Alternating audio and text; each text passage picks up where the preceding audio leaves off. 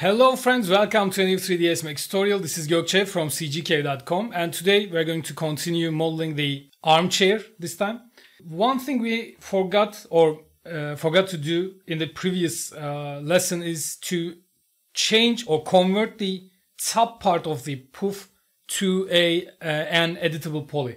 So if I just go forward in time, you'll see that we have this cloth form we have created. But when I opened the scene, it looked like this. The reason for this is because I have changed this to an edit poly, and when the frame changes, the cloth shape changes, as we talked in the previous lesson. So let's find a pose we like, and let's open this group and choose the pillow, and let's convert this to an edit poly. Okay. Now it's independent from time. As you can see, the pose will always be the same. Okay, now I'm going to create model the armchair, as I told you. So I'm going to let's close the poof group and isolate these two. Then I'm going to open this group and choose the bottom frame here and create a copy of it. I'm going to use the same frame for the armchair. Let's go to the top view, choose the reference we have created, and let's make it straight parallel to the X and Y axis, so that the modeling could be a little bit easier. I don't want to do this wide, so I'm going to keep the width of this frame, but I want to make this a little bit higher. So I'm going to go to the edit poly, hit 1, and choose the top vertices and move them up around like 4 centimeters. I'm reading the value from here. You can see that again. Keep an eye on this slot in here. I'm going to pull them up, and when I find around 4 centimeters, I'm going to release my mouse. So it will be a little bit higher than the poof. Okay. And for the second part, I'm going to use this pillow cushion as well. I'm going to just hold shift, create a copy. I'm going to hit Alt A or choose Align from here, and I'm going to click on the frame. In the X and Y axis, I'm going to align the center to the center position, hit Apply, and for the Z, I'm going to put the minimum point to the maximum point and hit Apply. And I guess minimum maximum doesn't work, so I'm going to just move this down manually by hand. And we are going to create the second part on top of this. Okay, maybe let's move these two to the side a little bit. And maybe apply an FFD. It shouldn't be crucial, but I think I will like this better if it has a more flatter top, I guess. Yeah, maybe we could create a new box as well. It's not really that important. Let's get rid of this FFT and use it like this, because we will only see the sides, but I didn't want the bottom face intersecting with each other, but it doesn't really matter because we won't really see it. Okay, so let's create a new box. I'm going to go to the top view, create a new box in here. By the way, I'm going to bring up the reference image again. The armchair we were going for was this one, as you can remember. So I'll keep this on my side as a reference. I always recommend you to do that. And let's change the height to something like 10 centimeters. And then I'm going to apply an edit poly on top. And let's create some, let's hit 2, select an edge and hit Alt R and connect. Create 2 edges, and let's pinch these a little bit to the sides. Okay. And I'm going to hit 4, select these 2 faces and hit extrude. And let's create a height for this. I guess 15 is good enough. Okay. Maybe 2 more centimeters. Okay. And also I'm going to hit F and hit 1 and bring these two a little bit closer. I guess you should have wider arm length Yeah, cool. Maybe even a little bit higher. By the way, we could find some references online, and this height here is 55 centimeters, and let's search for armchair dimensions online and see some general dimensions so that we are not doing something terribly wrong, I guess. Let's find out that, yeah, this is 42 centimeters and this is 58 centimeters. So I guess we are close enough, maybe even a little bit higher then, right? Let's also find the 42 centimeters as well. Let's see if the sitting height is good. Okay, I'm going to use an extra cushion in here so it seems good. So let's do that as well. We can create that from here. I can just go to the edit poly, choose this hold shift and create a copy of this. And actually let's delete that first. I want to detach this as a clone. And I can choose this later on, this face in here, and apply a shell modifier. Go to the front view, and we can see that, yeah, we can match the height to this box in here. Okay. Of course, these are rough dimensions, so it's not really that important to be exact, because this is a fabric and it bends anyway, puffs and shrinks anyway, so it will change dimensions. But getting the dimensions generally right is very, very wise to do. It will save you a lot of time. It will make everything look much more realistic. So I really recommend that. Okay, let's bring this in a little bit more. Okay, and then as the last piece, I'm going to create another box to the back side. Yeah, let's hit Alt A again. In the Z-axis, I want to put minimum to minimum this time. And I guess add an edit poly on top again. And pull this face a little bit back. I'm just trying to match the reference. And maybe make this a little bit thinner on the top. And then pull it a little bit back as well. Yeah.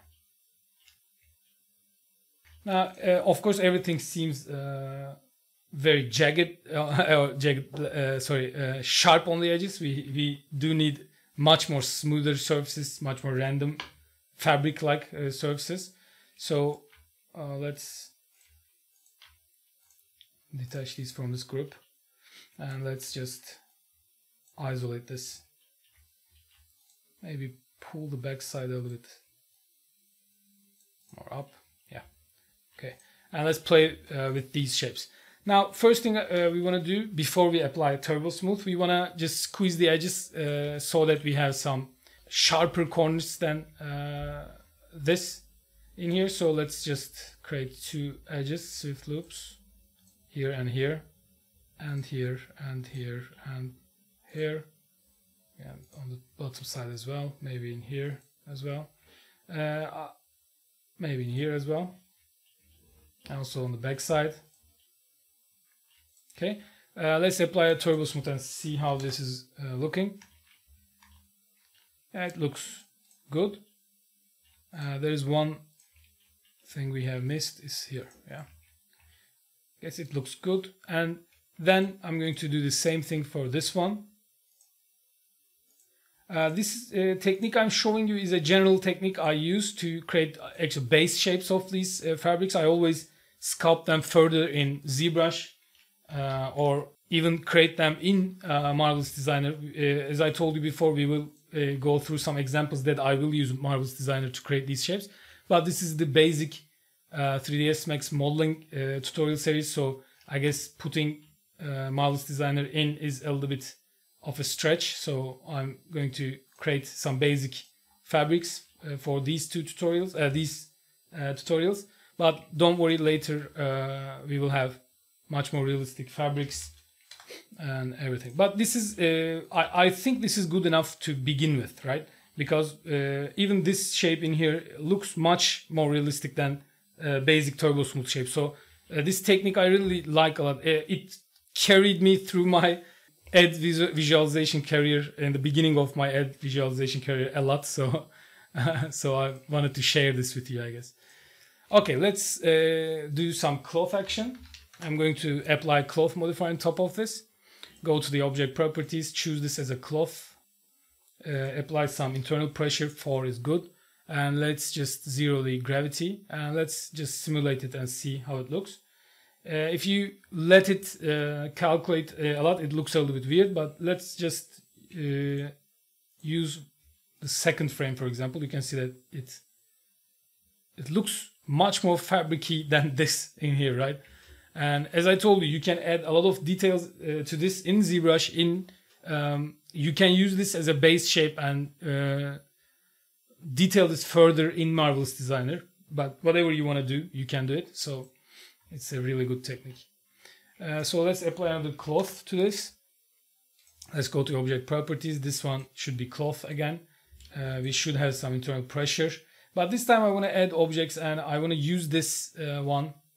I guess it's box 33. I'm not really sure. So let's hit OK and check this. Maybe name this as well. Armchair body, let's say. And now then I can just go here, go to object properties and add objects. You can see the name in here, so it will be a lot easier. So use this as a collision object, use this as a cloth object with some internal pressure.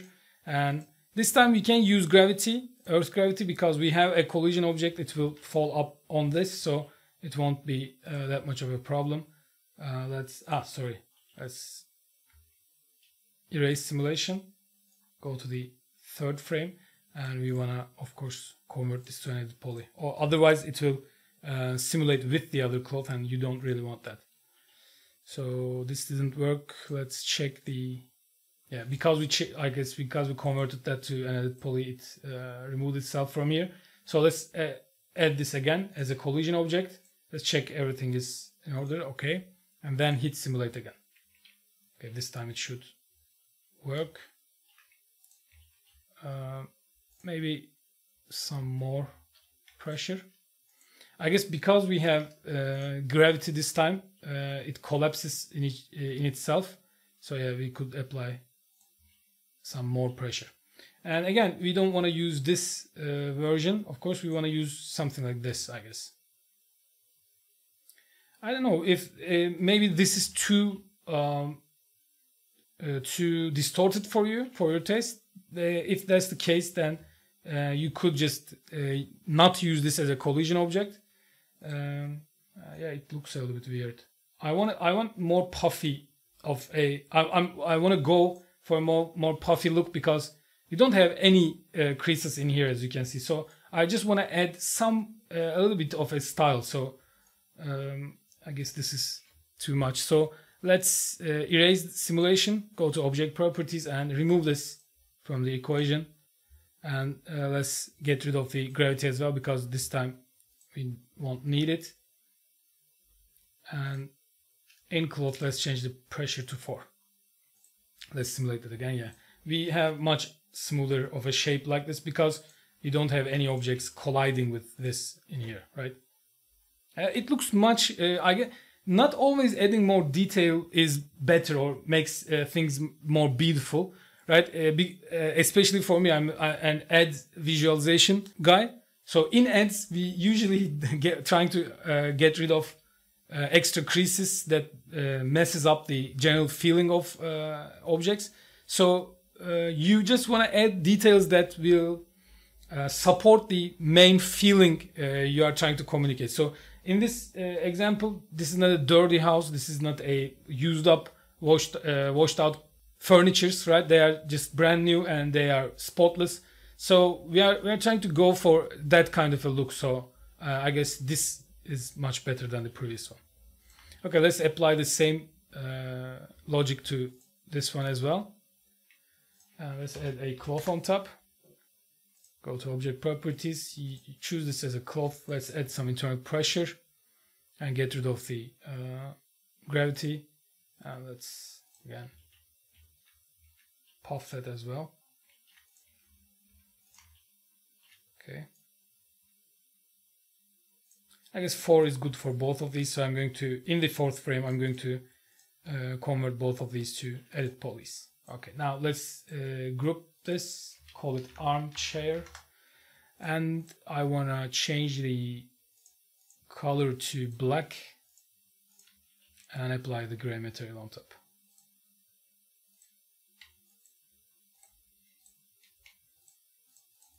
Yeah, now let's end isolate. Delete these two, pull this back and rotate this a little bit. Okay. What I feel is these arms are a little bit too wide for me. Is it? I'm not really sure. I get a weird feeling from this chair, armchair. So maybe you want to just make these a little bit shorter and make this side a little bit longer. What if we want to do that? I'm going to hit Alt Q.